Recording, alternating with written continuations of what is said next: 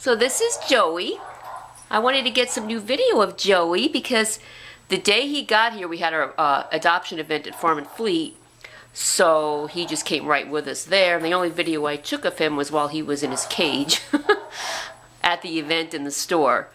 So he's back in the cat room a week later. And he's just as mellow as he was the day he came in. He's gorgeous. He's this beautiful.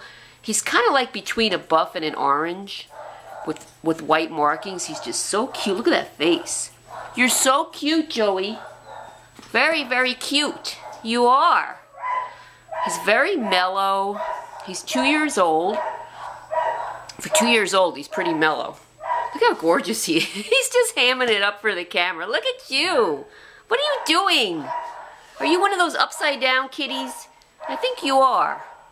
I think you're one of those upside down kitties I hear about. Oh, isn't he a doll? Who wouldn't want you? You are so handsome. He's handsome, he's sweet, he's very friendly, never scared of anything.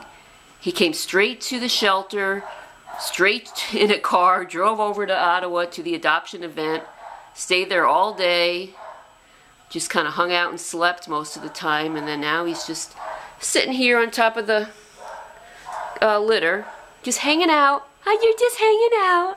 Yes, you are. Well, I guess your video is not going to be any more action to it than your other video, but hi! Look at that pink nose. Look at your pink nose. Isn't he cute?